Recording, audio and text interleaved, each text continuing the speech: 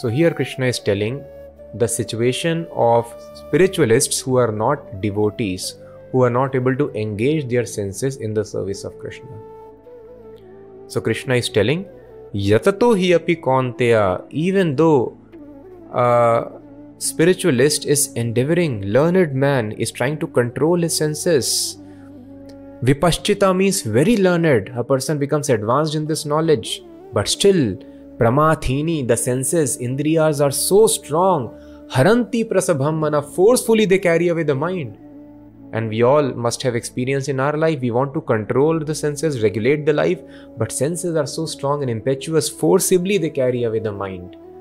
So Krishna is warning, if the mind is not having higher engagement, then you will have to follow the dictates of the senses. So thus Krishna recommends here how to have that higher taste. We have been discussing engagement in the service of Krishna. One may ask where it is recommended. It is recommended now here very directly in verse number 61.